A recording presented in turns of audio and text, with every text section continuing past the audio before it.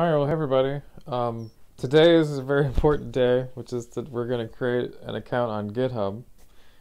So I'm really excited about this. The purpose of this video is to show you how to set up your first web page, your first online web page.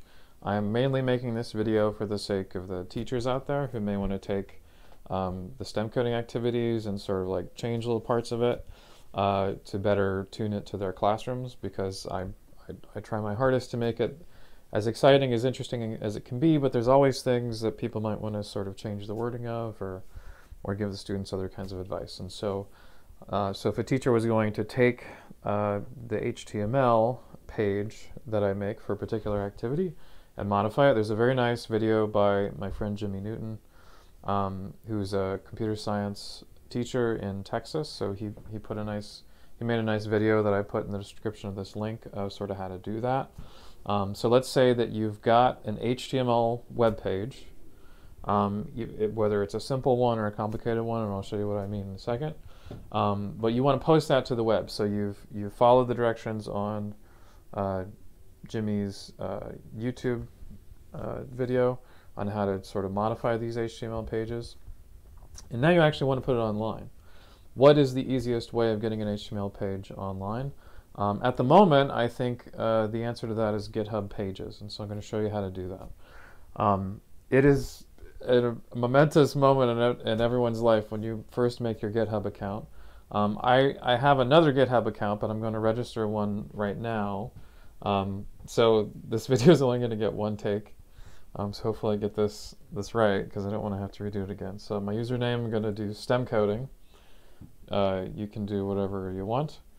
You got to give it an email, so maybe give them an email like that, and then go ahead and give them a password.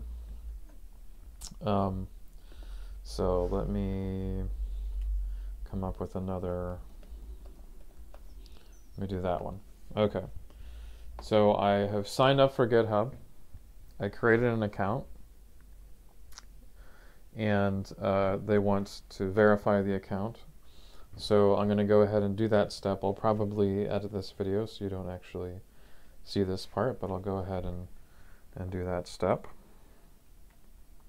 First, they want you to roll the image. Okay, so that's, the polar bear is probably going like that. So let's do that.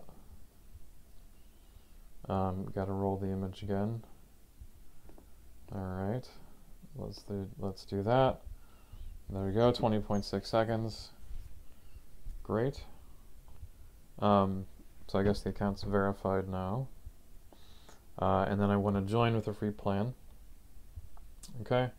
And maybe I want product updates, maybe I don't, but I'm going to join GitHub with a free plan. What kind of work do I do? Maybe I'm a teacher. Let's say that. Let's say I have a little bit of programming experience. Let's say that schoolwork. Interested in, I don't know, whatever. All right, complete setup. They want me to verify my email address. That's fine. I can go ahead and do that. Verify. So there you go. I'm going to verify it like that. And the first thing you want to do, and what we're going to do today, is create a repository. A repository is basically a very fancy word for a folder. And so I'm going to go ahead and, when I get to this page, I want to create a repository. So there we go. Now this repository name can be anything. What I'm going to do is, my repository is going to be used to show modified STEM coding activities or something. So what I might want to do, I don't know, I'm going to call it teacher pages, is what I feel like calling it. And so once I've done that, then this thing down at the bottom shows up, create repository. So I'm going to go ahead and do that, teacher pages, and that'll just take a minute. Okay. Now I'm going to get to this screen. This screen looks a little bit scary. Now we've reached the scary part of GitHub, right? because there's all sorts of stuff of like, if you have this, here's the command line, and then configure this thing and do your first commit and import from another repository or any. Anyway, very scary. Here's the easy part. Upload an existing file. So you want to click this, upload an existing file. And the file that you want to upload is some sort of HTML page that maybe you've edited after watching Jimmy's video. Or maybe it's something that you just happen to have. So in Jimmy's video, he's taking some of my HTML pages describing my activities, modifying it, and making sure that all the links work, which takes a few minutes. So this is the page that we have. So you can choose a file, you can give some comments on that file if you want to, and then you can commit the changes. So what I'm going to do is, last night I was working on sort of making minor updates to bellicose birds. So what I'm going to do is I'm going to, which I already updated on like the Ohio State version, but I'm going to go ahead and find it here. And I'm using Linux, but you know, you can use anything that you want to kind of do this. So anyway, here's my HTML file, and I'm just going to double click that, and so that's there. Now that nothing has actually really happened yet because I haven't actually committed the changes. So you can upload files, but until you click commit, then nothing has really happened. So so now I'm going to go ahead and do that. And the goal is to get this HTML page up on the internet so someone else can read it, or students can read it, or something like that. So I'm going to go ahead and commit the changes here, like that. It's important to commit, people. Commitment is important. All right, so now it's committed, and that's great. And you know, if I click on the file, I can see what's in that file, which I could already see. I could already open this thing up on a text editor on my computer. That's not really the point, but if you click there, that's what you can do. Now, the goal of all this is to put this on the internet somehow, right? So how are we going to do this? Well, the trick to that is you go to Settings, you click there, and blah, blah, blah, blah, blah. There's all these settings, blah, blah, blah. You want to go to the part that talks about GitHub pages, okay? It says GitHub pages is currently disabled. Select a source below to enable GitHub pages for this repository. GitHub pages is like the free website that GitHub offers. So this is the part that we want. But the thing is that it wants to know which part of your GitHub account do you want to actually use as a thing that becomes the page. And you basically, you have two options here. You have nothing or master. So master is like the main part of your repository. So like when you're coding, sometimes you have different versions of the code. A lot of people would call those different versions branches because they're derived from the same main master trunk of a tree. So that's why the people use the word branch. So here we don't have multiple branches. We don't have multiple versions of this HTML file. We only have one HTML file, and it's in the main thing. So all you got to do is click master. That's it. Don't even mess with this. Okay. Root, what is that? I don't even know what that is. All right. What I do know is if you click master and you click save. By the way, there is a movement among computer science education folks to sort of, you know, rename this sort of master idea. I personally prefer the term captain, something like that. Anyway, so all we did was we went here, we clicked master, we click save, boom, that's done.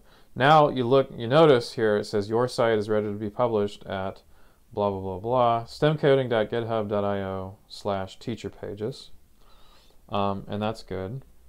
So if I go here and I click on it, by the way, if I click on this, nothing is actually going to happen. For some reasons we'll get to, but if I do control click here, that'll open it up here and it'll say page not found. But if I go over here,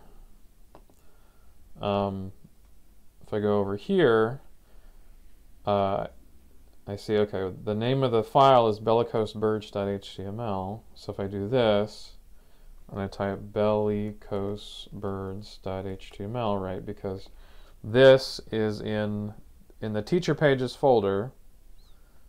This file is in the folder, so I called the folder. The web browsers don't know how to open folders. They only know how to open HTML pages. So if I add an HTML page to this and I hit enter, boom, there it is. This is the actual HTML file that I opened. And it's possible to go over and to to commit a new version of this HTML file, things like that. The other thing that you can do is what I want to do is I want to add a file. So I'm going to click Upload Files again, and so once again it's going to say, hey, you gotta click here to open up your files. I have a file here. I call it index.html. You can call it whatever you want. I'll show you what's in this file in just a second, but let me go ahead and upload it. So, and by upload I mean commit the changes to the master branch.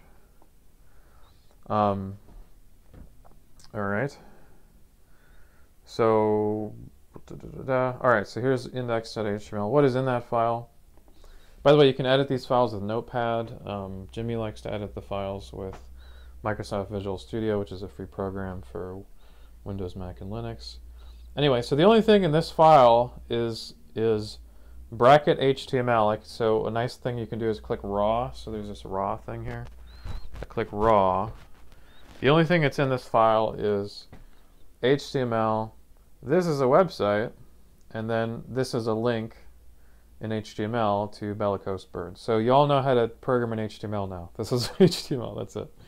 And so now that I've uploaded this file, again, the file is called index.html, that I can go over here and I can type index.html right there, and sure enough it comes up. Okay? And so this is a website, indeed it is, and then the link here is to Bellicose Birds. Now remember that when we're looking at this file, so there's this, so href, so that's hyperlink reference, I think is what that stands for, to bellicosebirds.html. That's the other file that we put into this folder, and we wrote this text here to, if you click it, to go to this thing. And so if I click this, boom, there it is. Okay? So 100% for free, you can upload HTML pages to GitHub and just share this link with your friends or your students to be able to access whatever it is that you need to access. Now, in this, I have been very lazy and sloppy, and I have not bothered to make sure that the links are pointing to my original site. And if you watch Jimmy's video, he'll show you how to make sure that works. So for example, this link is not going to work.